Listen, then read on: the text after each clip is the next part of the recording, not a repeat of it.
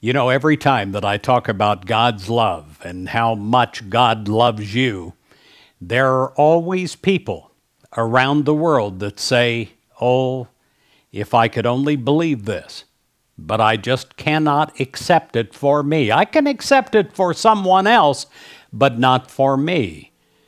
One of the keys to spirituality is self-worth, to realize that you are deserving of God's love. You're created by God. You're created by God with all your uniqueness and your strangeness. So am I. And with all of our specialness that we have. Sometimes we don't view all of our certain traits as special, but they are. Mother Teresa said that a joyful heart is like a sunshine of God's love, a hope of eternal happiness, a burning flame of God. And as we pray, we will become that sunshine of God's love in our home, the place where we live, and in the world at large.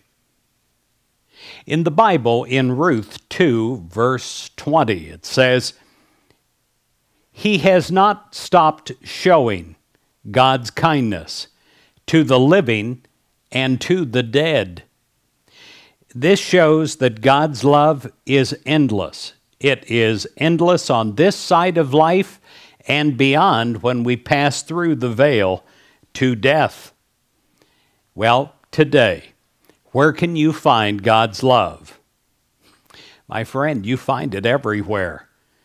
God's love transcends space and time. It reaches beyond the heavens, and it touches the darkest, smallest corner of every human heart. When we sincerely open our minds and our hearts to God, God will fill them to overflowing with God's infinite love. God has the marvelous ability to love us in the midst of our imperfections. Of course, that's what God does. God loves you just the way you are. And if God can love you in an unconditional way, surely we can find the wisdom and the courage to accept God's love. Today, thank God for God's never-ending kindness and welcome God's love into your heart. And when you do, God's transcendent love will surround you, and truly, as you take it deep inside and believe it and accept it, it will totally transform you, your day, and your life.